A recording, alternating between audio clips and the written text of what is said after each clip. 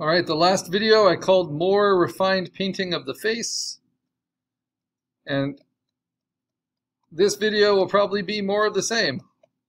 So I hope to get around to the chest and the uniform as well, but just lots of refined painting. Don't zoom in more than you need to, but zoom in enough to get the level of finish you want. And it does get easier as you go, because you get more familiar with kind of what works, what parameters you need.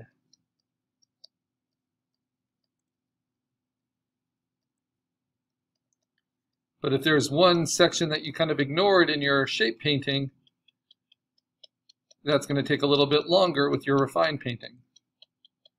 So you have to build it in layers, like putting the brown underneath in my case, and some of the color in there.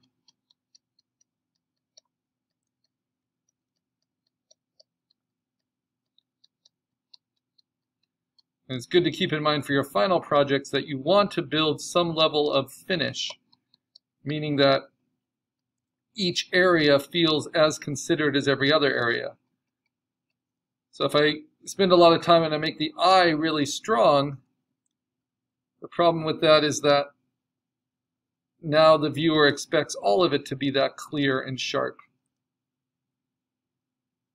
So you want to find the level that you can bring everything up to, instead of just working on the eye, for instance,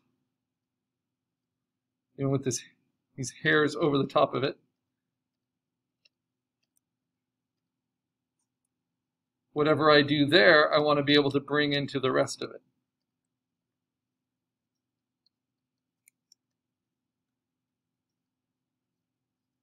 Even though the eye is a lot more fun to work on than some of the other parts. So that's what I mean by finish, bringing everything to the same resolution.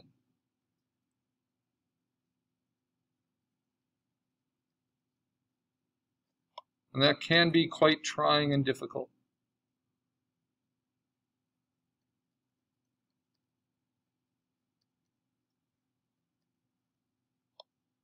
And that's why not everyone likes digital painting. It comes with its challenges, for sure.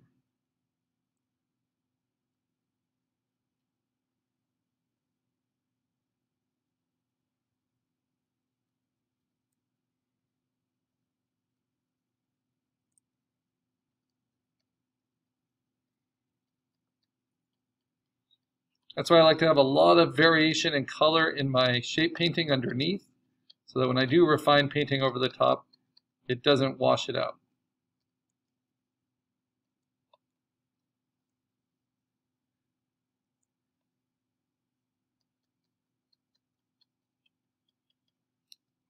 And sometimes I got to go back and restate some of these bold colors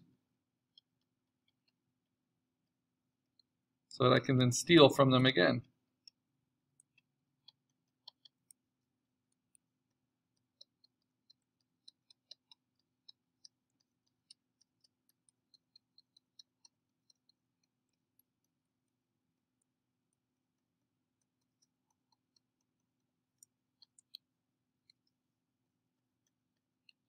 The more you kind of state your edges and restate, the more depth there'll be to that finished painting.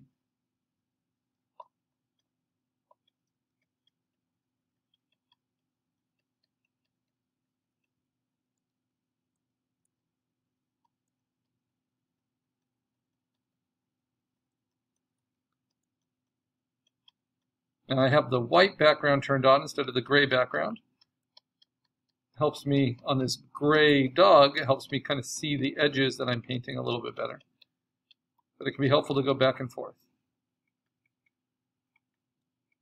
If I only painted on a white background, then everything I painted would eventually get a little too washed out. It wouldn't have the full value range because I wouldn't be seeing the highlights as clearly that are needed.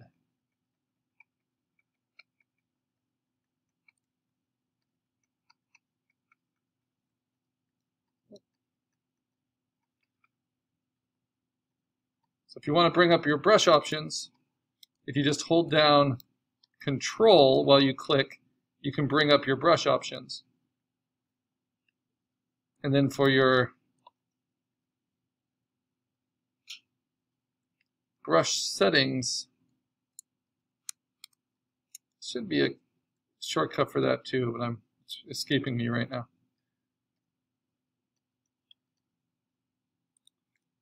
And then people that use their own tablets, they can set them up to have all kinds of helpful shortcuts.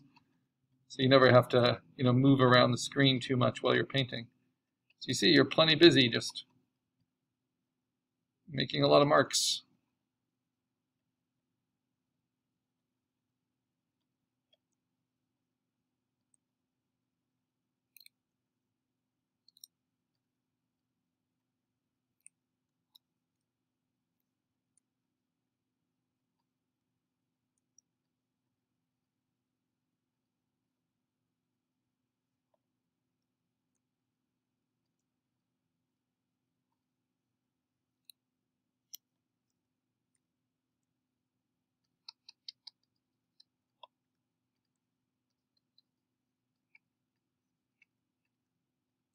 I think my favorite part is being able to kind of mix the colors right on the screen by just layering them over each other.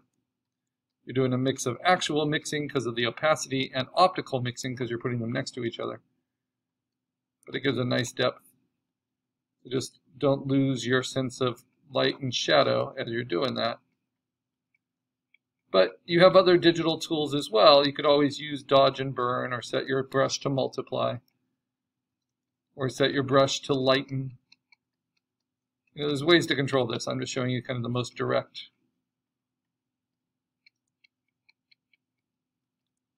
And as you figure out your own process, that becomes your preferred digital painting workflow, the way you like to work. The tools, the approaches, the order that works for you is your workflow. Just like you'll create your own workflow for your final project.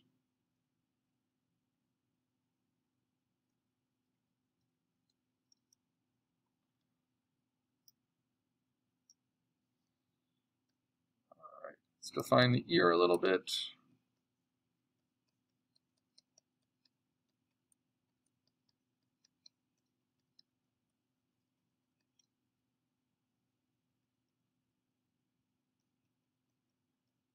Why is my brush so big all of a sudden?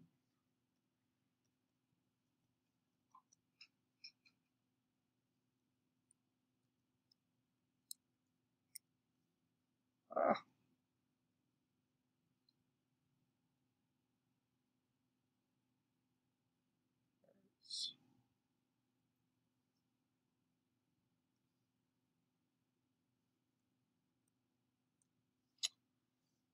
What's happening? Let's see, why is that happening? There, I'm clicking wrong place.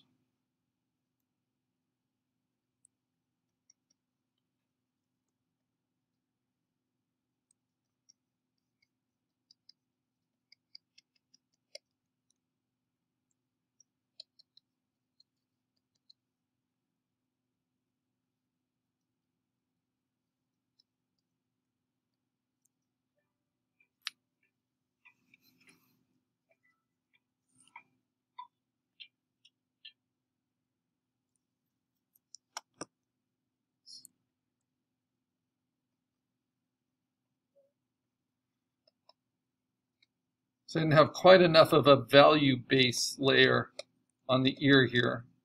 So doing my little light highlight hairs over the top, it didn't have any dark shadows underneath. So I need to establish those. So that can all be part of refined painting too. You try to keep a lot of energy in the process. And if you need to, you can switch to a different mode to build that darkness a little bit faster. But remember to turn it back, otherwise your brush won't be predictable when you change colors. Turn it back just to normal.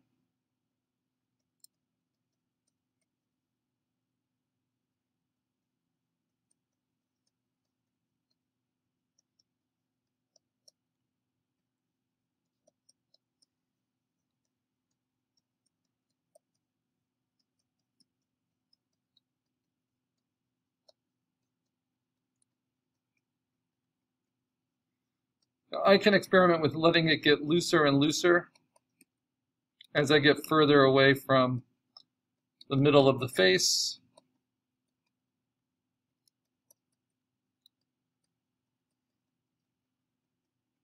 That's kind of a portrait convention where you lose focus as you pull away from the focal points. Makes sense. Softer focus, which might mean fewer brush strokes, but you still want it to feel fully considered, even on the boring parts like the top of the head. So just leaving that underpainting on its own just doesn't seem considered enough. So though I can approach it pretty quickly, I still need to address all these issues.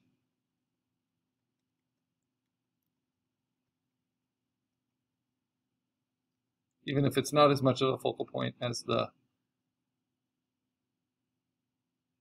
nose and the eyes.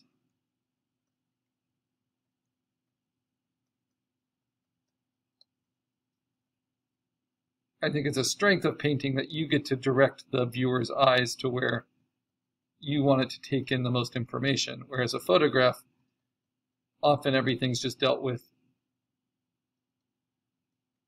in a single focus.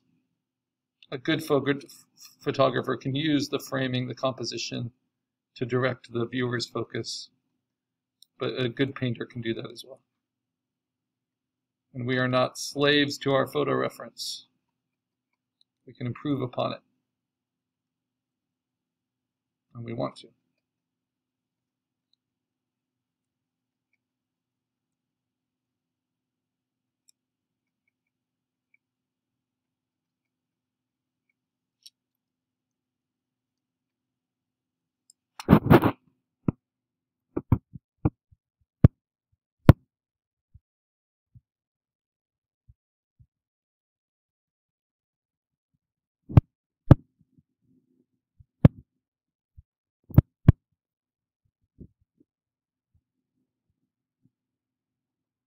So again, squinting a lot to make sure you're not losing the definition of your shape and your values.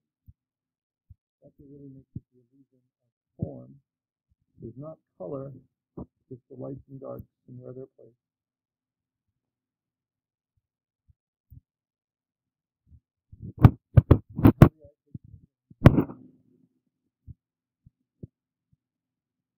I'm going to make my brush a little bit bigger. I'm going to try to tackle a little bit more of it.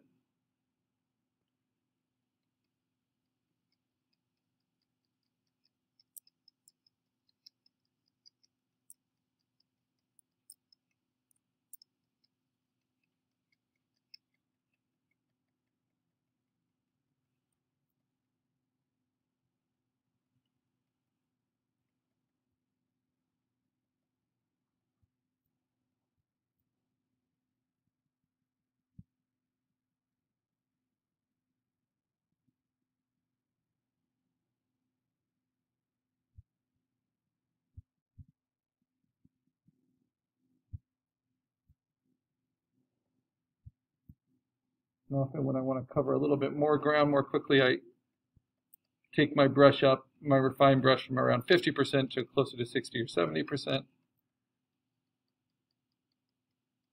So everything just has a little bit more impact immediately.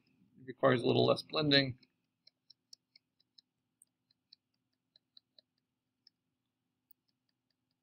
But it does mean I need to change colors a little bit more frequently. Otherwise, certain colors start to dominate.